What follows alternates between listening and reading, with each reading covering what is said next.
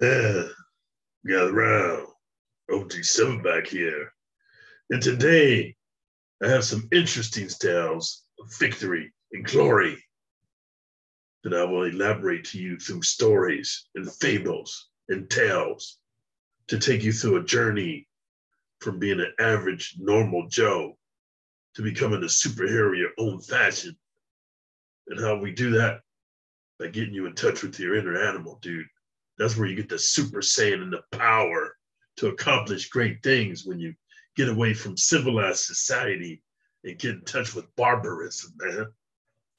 Hey guys, just got in, man, and man, it's been an exciting trip, bro. And man, I'm exhausted, but I had to make this video because as I said to you guys, I was going to make a new Patreon tier. And I tried to do a $1, try to be a man of my word. Patreon wouldn't let me do it because I got specific tiers and they wanted specific gaps.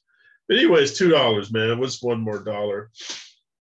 But I wanted to share with you what I'm going to have going on over there and what goes into the topic of this video. So what I'm going to have going on over there, all the stuff from the Warriors Den. So my Warriors Den channel, I had interviews with other martial artists, some world famous, some not. Some savage, some gentlemen.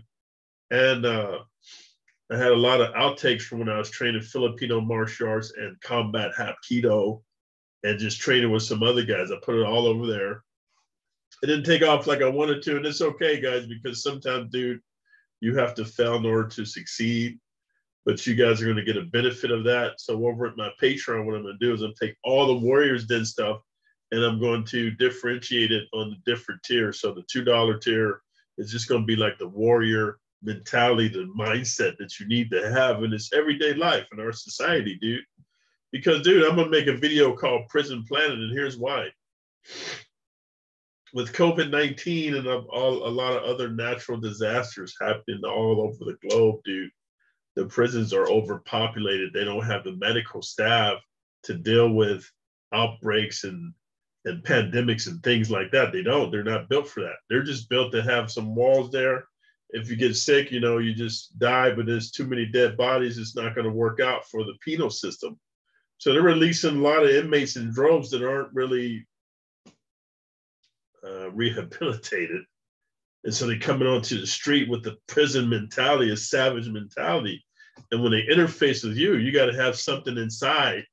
Because this is what I learned in the military, dude. You could be the most honorable, moralistic, nicest gentleman in the world, but when there's somebody breaks into your house and trying to do something to your wife or your kids that you love, your progeny, you got to be able to get in touch with the inner savage. And if you don't do it regularly, it's like running, right? I'm gonna tell you a quick story, a quick joke before we get into this video. So you got, two hunters out. They're hunting for bears. No, they're hunting for deer.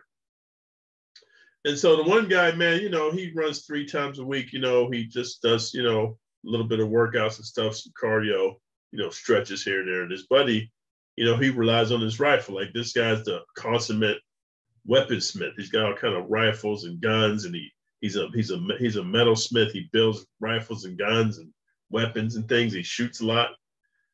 So they're going out hunting for deer, man. So then all of a sudden this big ass fucking grizzly comes out, man. So what happens is the baby grizzly walks past, and then whenever you see a baby grizzly, it's like the movie with Leonardo DiCaprio. I forget the name of it, man. Revenant. You see a baby grizzly, the mama grizzly ain't far behind, and then the daddy grizzly, man. So then they see the baby grizzly, and then they hear the mama like that. So then the one dude who runs all the time, man, he says he starts to take off to run, and his buddy goes, "Hey, you can't outrun a grizzly, man." And his buddy says, "All I got to do is outrun you." So the whole thing, dude, in this life that we're living in, the tumultuous times that are going to start coming to our great country, that's why I'm leaving. It's going to be an influx of terrorism and terrorists, dude, Middle Eastern people. Nothing against Middle Eastern people, but when you come from a war-torn country, your psyche's a little different, dude. You see people you come over here, you don't have anything, dude, because you're coming over as a political refugee, and you see people that have. It's just human nature, dude. When you're used to surviving, dude, and you're used to living on the edge, you're used to just taking stuff, man. It doesn't make them bad or good, just the way it is. Americans, we're soft. I'm not going to say we. Americans are soft people because you guys don't have to go through hardships. So anyway, that's what's going to be going on. I'm gonna be sending them over to my Patreon, dude, and occasionally I'm gonna leak some over to YouTube that I think will be beneficial to you guys that are into, being a warrior scholar. So what I wanted to do, I wanted to give you a little teaser of what's going on. But first, let me get to the title of the video. The title of the video today is In Prison, You Must Learn When to Strike and When to Stalk Your Prey. And I think this is a very interesting, thought-provoking topic because, dude, I want to tell you about something, man. There's two types of people. There's the people that are prepared for situations and they know how to act. That's why I really love the military. The military took me from an undisciplined hood dude, a thug. I was a mugger and a jacker. And it made me a regimented machine like the dude from The Accountant, bro. Because the military always had you prepared. It was Herb and Wait, like you always prepared, always training, always getting ready, dude. And I never understood it, man. But then when it's time to come to war, bro, then you just got natural instincts. And that's the same thing I do. Like these martial arts schools I train here. Let me tell you what I did, guys, before I get into the video. Whenever I move to a new city, I Google all the martial arts places, dude. Even the ones I don't like, like I don't want to do Brazilian Jiu-Jitsu no more or Judo, but I want to see what they got. I've already done it. I want to see what they got. I don't want to do Taekwondo, but I want to see what they got. Maybe I'll learn something. So I sit and I go through all the schools. I even take a class. And the ones that resonate with my spirit when I'm thinking like, oh, would this work if I was at the bank and somebody tried to rob me? Would this work if I was at the gas station, somebody tried to kidnap me? Would this work if I was in a movie theater, somebody came in with a gun and started shooting? I use those scenarios in my head. And if I feel like the stuff will work, I take it. So why is that important, guys? Because like, dude, I always train for battle. That's just the way I'm wired. And I call it insecurity. You call it being scared. You call it whatever you want. I'm always training, dude. So whenever I know another man wants to accost me, the first thing I ask him is this. I hope you've been training to take your Flintstone vitamins and saying your prayers. Because now we're going to go into my land, my zone. This is what I do. This is what I prepare for. This is what I was built for. And this is what I was created for. So let's get it on, man. So anyway, I want to share that with you because I want to give you a little taste of this, of what I had going on over there. I want you guys to share this here because I want to get into the topic of this video. So let's see here. Where is it? Dang, man. I always try to get ready for you guys, man. And then, oh, here it is. No, yeah, here it is. Here it is.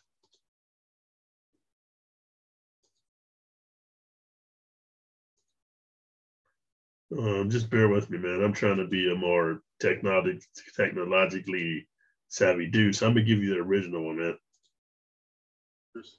Want to come on. Welcome you to the Warriors Den.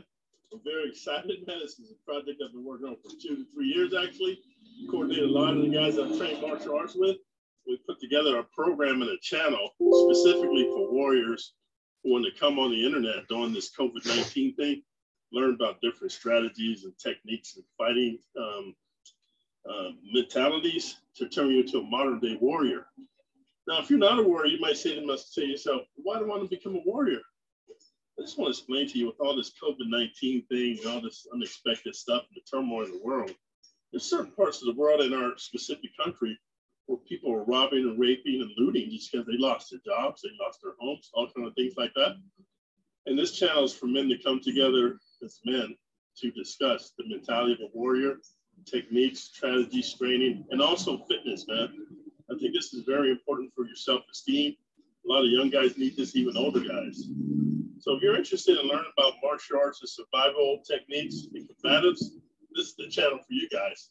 We're going to specifically do movie reviews and book reviews like this one here. This is one of my favorite books, The Warrior Mindset. It goes way into what it's like to be a special ops operative, survival combatives. It's another good one. Aikido. the dynamic spear. I love this because it helped me to incorporate Aikido with my judo and jiu-jitsu. Just made me unstoppable. And this one's my favorite, last but not least. My boy Bruce Lee. The tale of Jeet Kune Do, man.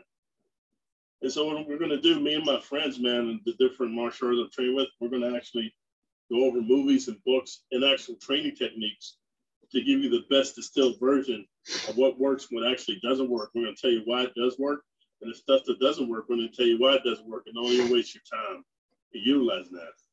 So if you want to become a modern day warrior, this is the channel for you. I look forward to talking with you guys. Take care and talk to you soon. Okay, guys. So basically, I wanted to give you an intro into that because I had this. Oh shoot! I didn't stop the other one. Let me stop the other one here. Let me see. Tonight on Search for the. Okay, so I got to stop that, and I want to go here, man, before I ramble on, as you guys say. And let me see where my mouse stopped working, dude. Here it is, right here. Okay, here it is. Okay, guys, I want to go to Wiki Difference, and I want to explain to you why this should be important to you, because there's a thing called WIFFM. What's in it for me? And I've been studying, YouTube algorithms and the way that you guys, the reach and the duration of the videos and what you guys find interesting, what you don't. So what's in it for you, man? Whether you're a young guy, a middle-aged guy, older guy, even if you're an old, decrepit guy, you got to understand a mindset. So whenever you go into prison, they call it a gladiator school, man. And I want to explain to you why they call it a gladiator school, because there's just a lot of battles, a lot of fights, and a lot of wars, dude. What you got to understand, people want to glorify gladiators, right? But to see, here's the whole thing. You don't want to glorify gladiator. You want to become a warrior. Look at a gladiator, and I'm not trying to be offensive to anybody, but when I look at women, like you look at a hot woman with big breasts, small waist, a fat ass, nice legs, long hair, pouty fucking cock-sucking lips, right? When you look at her, dude, you got to get away from the lust of looking at, this is what happens to most guys. You look at what she can do for you, how she can make you feel, how she can help you release your fluids, take your hard boner and make it soft. You're always thinking about you. No, you want to look at her and what does she represent? Because look here, bro. Everything that glitters is not gold. What that means is, dude, you can take some dog shit and you can put it in a pretty ass package with bows on it and glitter and everything, and even spray some perfume on it. But at the end of the day, there's shit inside of it. What does that have to do with anything, OG Silverback? When you look at a hot woman, and I'm not going to say all because that would be ignorant, but most hot women are born that way, dude. They just come out. Maybe their mom was hot. Maybe the dad has a hot gene inside of him that he passes on to the female species of his spermatozoa. They're born that way, dude. Most hot women just come out of the womb hot. They don't have to work for it, dude. They don't have to eat clean. They don't have to do all this. Now, there are some ugly ducklings that were ugly and goofy, and then they learned about nutrition and makeup and hair and how to wear clothes and working out, and they transform themselves. But then I'm talking about a naturally hot girl. When you look at a hot girl, you got to understand inside of her is an underdeveloped little girl, child. All of her life, she's been told how beautiful she is. She's been getting the pretty privilege, the pretty people privilege. Oh, you're so cute, you're so beautiful. She's been getting all kind of passes, so now she's entitled. She has not developed her character. Why is that important? Most guys that go to prison, dude, they don't, and I was guilty of this too. They do not have control of their emotions, dude, or their logical thought process. That's why they're mostly in prison, because they do irrational things. It was me going into prison. I had to determine I didn't want to be in there the rest of my life. I had to really revamp myself and rewire my thinking. And I started understanding the difference between a gladiator and a warrior. The military had trained me to be a warrior, but I was given into my gladiator instincts because I was from the hood, raised by a single mom. And I just modeled her, women when they're on their period or menstruating or they got PMS or whatever, they just go off. And when you're a little dude, you think that's the way it's to go, but that's not how it's supposed to be. So when I got out of prison, I really started studying the mentality of warriors. That's why I say modern day warrior scholar, right? And I wanted to give you the wiki difference definition because this is important. A warrior versus a gladiator, what's the difference? As nouns, the difference between warrior and gladiator is that the warrior is a person who is, man, what's wrong with my fucking mouse, man? Is a, hey, dude, I don't fucking play that fucking shit, man. Like, you better fucking act right, motherfucker, because I paid a lot of money for this shit. As nouns, the difference between a warrior and a gladiator is that the warrior is a person who is actively engaged in battle, conflict, or warfare. A soldier or combatant, while a gladiator is a gladiator. You might say, well, that doesn't really explain a gladiator, because a gladiator is just a dude that's basically a gladiator is a dude that got captured in battle, and he's for the entertainment of the rich people, of the masses. He's a slave, and back then when you were a slave, they just do what they want with you. So let me go down here and see if we can get a better definition. Warrior. A person who is actively engaged in battle, conflict, or warfare, soldier or combatant. Gladiator. In ancient Rome, a person, professional or slave, who entertained the public by engaging in mortal combat with another or with an animal, wild animal. They were slaves, bro, and you were just forced to dance like the court jester, Bill. You just go out there and motion. A warrior is trained, like what engaged means is you actively think about perfecting your craft, perfecting your skill, you're on it. And how that applies to the title of this video, dude. I wanted to share something what I learned, man, because I always say to you guys, whenever you're incarcerated, you should become a student of human behavior. And that applies for the streets as well, especially if you're in the hood or the barrio or trailer park, or you're in one of these like third world countries where there's just a lot of savagery going on. You got to really slow down and don't let the intensity, dude, or the adrenaline take your ability to meditate, dude, and to focus. That's why meditation and yoga is very important. Yoga comes from warriors, guys. You don't let the adrenaline and the stress and the craziness and the madness around you take over your thought process. You got to really slow down and focus. And this is what you'll find out, dude. You'll see what the emotional triggers are for guys. And this is important because when I first got to prison, dude, I was an emotional time bomb because, not just because I had an ounce of crack cocaine drug habit, doing that every day, dude. Just wired on that, bro. Just all the shooting and the torture and the kidnapping and the home invasions. It's just dude, I was demonically possessed, just like the evil stuff I did. I had a demon in me, dude. So when I got to the pen and I was locked in there, dude, and I just was like a caged animal. I didn't know I had claustrophobia, and I had this rage because I was one of those dudes beating on the wall. Let me out! Let me out of here! Till my knuckles were bloodied, and I realized they wasn't going to let me out. So I had to learn to internalize my rage. But then when they let me out the cage, dude, I was like a caged animal. Anybody looked at me wrong, said something wrong, did something wrong, whatever, I was about it. And that served me well initially because, I'm waiting to go to jury trial, this and that, and other things. It don't matter. I get 26 years. I'm at level 5 prison, bro. The home of the gladiators and the savages, bro. And it was just like, I had a lot of internal anger to let out. But then for whatever reason, I think because my mom prayed for me, or maybe she talked to my ex-wife or my family talked to her, I don't know. She found it in her heart to submit our marriage certificate, the fact that I had been to college and I had my associate's degree in business.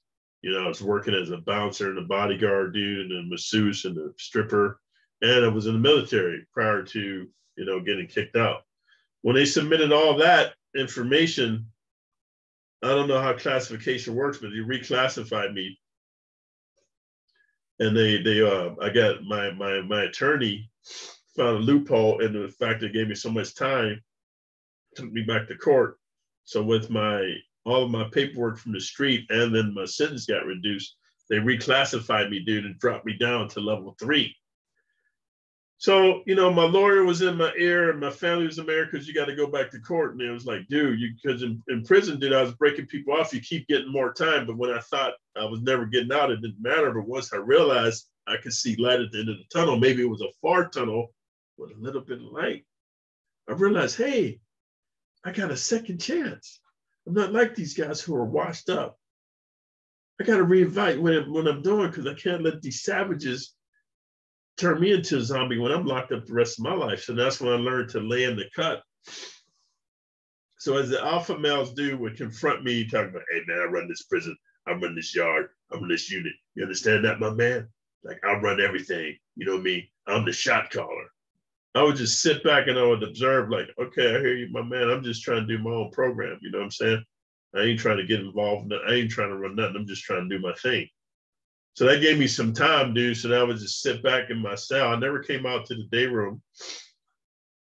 The only time I came out was for child release, work release, to lift weights, dude, or go to visits or religious services or NAAA, some stuff like that. Other times I'd just be in my cell and I'd just be looking out into the day room, man, studying people. I had nothing better to do. I had already worked out.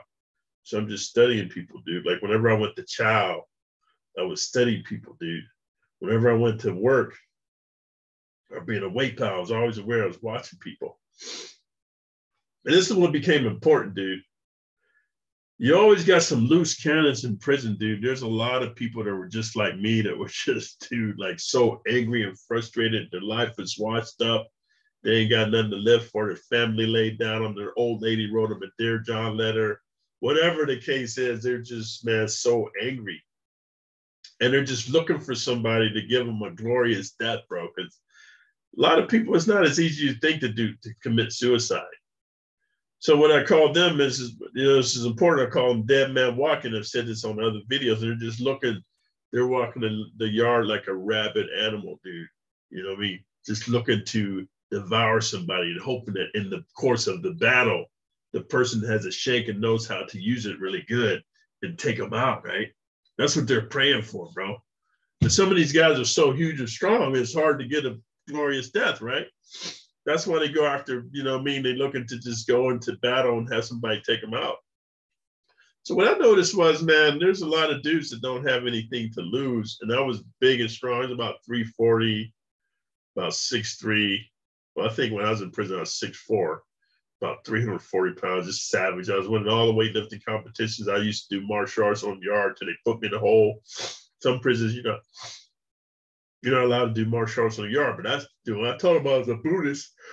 And they put me in a hole, let me out. I filed some paperwork saying I was a Buddhist, and that was part of my religious practice, was a meditative thing. So anyway, a lot of guys seen that, and they're like, oh man, that stuff don't work, man. I'll whoop your ass. And I was like, well, why don't you go ahead and slap me? We're going to find out. So what happened, there would be some dudes, bro, they were just hell-bent on trying to enforce prison policy that they're the fucking alpha of the yard because they've been on the yard maybe 10, 15 years, and it's a big dude thing. And they just trying to like provoke me, dude, and entice me because they want to really test my mettle, right? But they want me to be the one that initiates it. You know what I'm saying? So what I did was I became very good at observing their emotional cues, man, and their weaknesses and strengths. Like I noticed whenever they would get a phone call, dude, from their old lady or a letter from their old lady or some money in their books, they'd be so happy. They'd be chill. They wouldn't want any problems. Life is good. They're spreading with their homies, dude. And that, my friend, was the perfect time for me to strike. And I want to tell you why, guys. I learned this from reading Machiavelli, The Prince, and I want to share this with you guys. And this is a very good skill I learned about duplicitous behavior. If you have to put in work on a dude, let's say you're a torpedo, or he disrespected you, or you just feel like he done some things that you just can't live with, and you got to put some work in on it. I know I always tell you, if you're gonna do it, if you got to do a fight, do it on the yard where everybody can see. I was sticking to that story. But all I'm saying is the right time and the right place. What I mean by that is, I'm going to give you an example. A lot of the guys who wanted to challenge me, like it was mostly like the Crips or the Bloods, man, or maybe some of the Black Gorilla family. I was known for exhausting myself on the weight cut. Like, dude, I used to train to failure, bro. See, a lot of dudes in prison, bro, while they do high reps, bro, they don't go to absolute failure. They just might do sets of 20 or 30 or whatever. You know what I mean? Because they want to keep adding weight on the bar. Me, the weight was irrelevant. I'm just whatever because you got to get in line. Like, say there's a bench, bro. And I just want to be honest with you. Maybe there's 15 dudes using the bench at that time frame. So they'll start with like one quarter on each side, and they'll do it like 20 times. I do it 50 times, and they put 2 quarters on. They might do it 20 times. I do it 30 times, and they might put 3 quarters on, all the way up till you get to 10 quarters. But then they're reserving some gas in their tank so they can hit the 10 quarters because they feel like they're getting the biggest bang for their buck. Me being a champion powerlifter, I knew the biggest bang in my buck came from my recuperation of me exhausting myself. But a lot of dudes would watch me and they would see I would train on the weight pile so hard, man, sometimes it'd be hard for me to walk because it was only me and a handful of dudes that did legs and back. I'm talking about lower back, not upper back. So some days I couldn't walk. I mean, you're talking about squatting 600-700 pounds, deadlifting 700-800 pounds for reps, bro, on a diet that's crappy, rotten bologna, cancerous chicken, moldy bread, spoiled milk, bro. It's all mental, bro. But they used to watch and wait, and this was their belief, like, oh, dude is exhausted. This is when we're going to strike. But what they didn't know, I started practicing flow-based martial arts. All flow-based martial arts, I don't want to be all like all these esoteric words. All flow-based martial arts is when a dude strikes you hard, bro, you go with the strike. Like, instead of like most dudes here, I want to show you this here. Most guys that are big and strong when they fight, and a dude punches you, dude, you want to be like, yeah, yeah, yeah, hit me again. You want to resist it.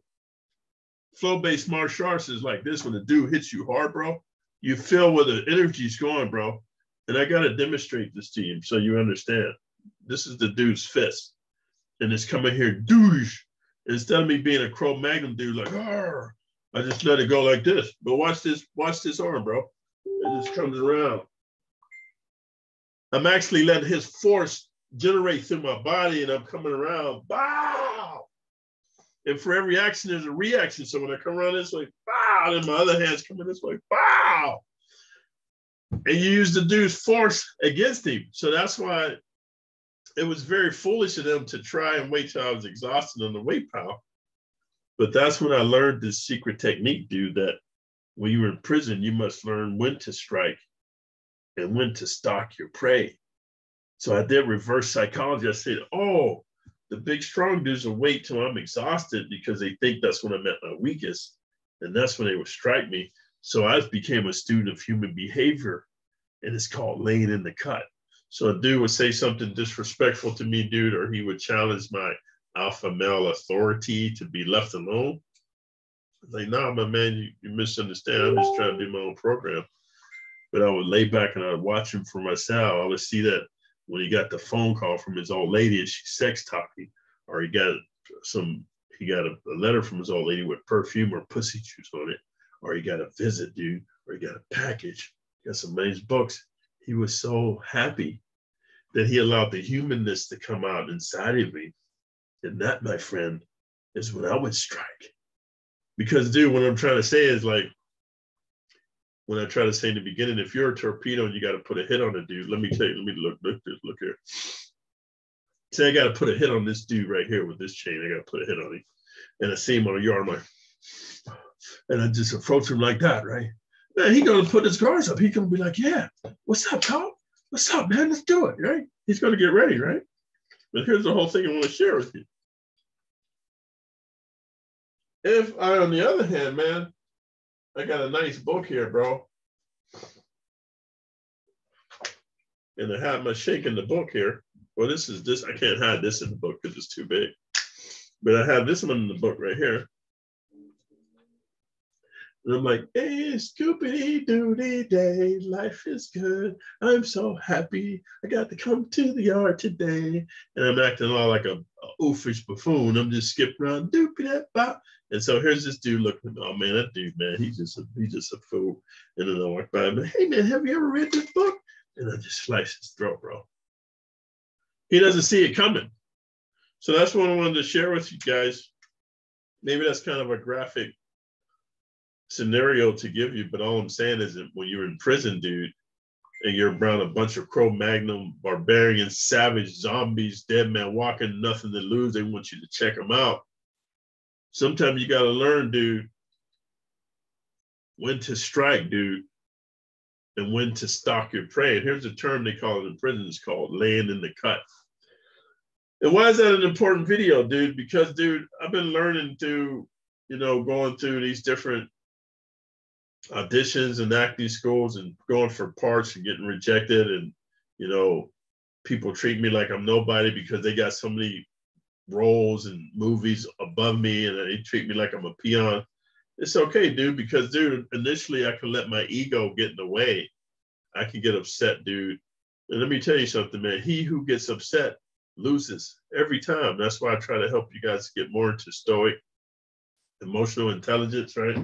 Learning how to, I'm going to share this with you guys really quick. Learning how to work with your emotional intelligence, dude, is so key. And I'm sharing this with you guys because I was guilty of being a savage and a barbarian and the gladiator and the full beast mode dude, all that stuff, bro. And I professed it and I lived it. What I'm sharing with you, dude, as I transform and I grow and I become a better person and I'm on a higher vibration, I want to share with you guys the folly of my ways and what I learned from being in prison, dude. Like, you got to know when to strike, dude, and when to stalk. And stalking is a good thing because, dude, you're like the beast in the jungles, bro. Like, you ever see a lion, dude, or a leopard, or a panther? Google it on YouTube, bro. They don't just come out running and stuff. They go down low in the grass. You can watch your cat when they trying to get a bird. They lay down, they wait, man, for the right moment, dude. That's all I'm trying to tell you, man. Like, that's why things that you experience in prison, I don't want you guys to experience prison. I want you to live through my experiences in prison. The things that I experienced in prison helped me to transmute into society and become successful, because the same thing I needed to do in prison, which was learn when to strike, when not to strike, and when to stalk my prey. I did the same thing on the street. I'm a student of human behavior. Like all my friends that have psychology degrees or have psychiatric practices, because I got a lot of diverse, different friends. They, excuse me, they give me props for my ability, dude. I can analyze people. Like when I meet people, dude, because I learned to be silent and I be quiet and I just focus on that person and the art of listening and watching. So I think, you got the bruxt of it. If not, I encourage you guys to go over to my Patreon with the new $2 tier. It's going to be a lot of different diverse concepts, dude, and thought processes. Because here's what it comes down to. And I used to tell my kids this, and I tell my siblings what their kids, and I'm going to tell you as well. Well, I'm going to share with you. You do what you want.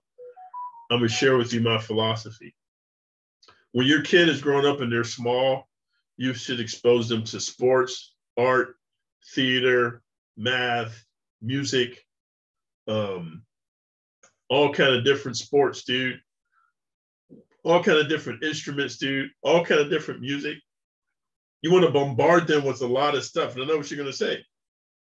Hey, OG Soundbag, it's going to be too much information because they're not going to focus. They're not going to specialize. And here's the whole thing.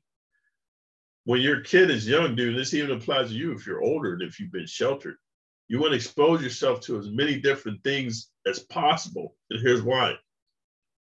When you expose yourself to many different things as possible, things you never even considered doing, this was great about college, you will find your niche, because as long as you do what you continue to be doing or what you've been taught to do or what you've been groomed to do from your hood, nurture versus nature, from your environment, dude, you're bombarded by the hood or the barrio or the trailer park, dude. Are you from the jungles? Are you from a third, a third world country in a impoverished place? And that's your paradigm, dude. Dude, you will never aspire to have anything else because you don't know anything else. But if you open up your mind, you open up your consciousness, dude, to many different things, just try things out, dude. That's what a 30-day program is so great on my Patreon, because you get to try being a different person for 30 days, dude. And they say it takes 21 days to develop a habit. And it takes the 30 days to lock it in and ingrain it and make it your own. So what do you got to lose, dude? I tell people this all the time. Go forth and expand your comfort zone, get out of your comfort zone, because you can always go back to the comfort of your home. Go forth out into a new land and a new place to be a new person, bro, because you can always go back to the safety of what you know. But if you don't go out to find out what you don't know, how can you ever become anything other than what you currently are?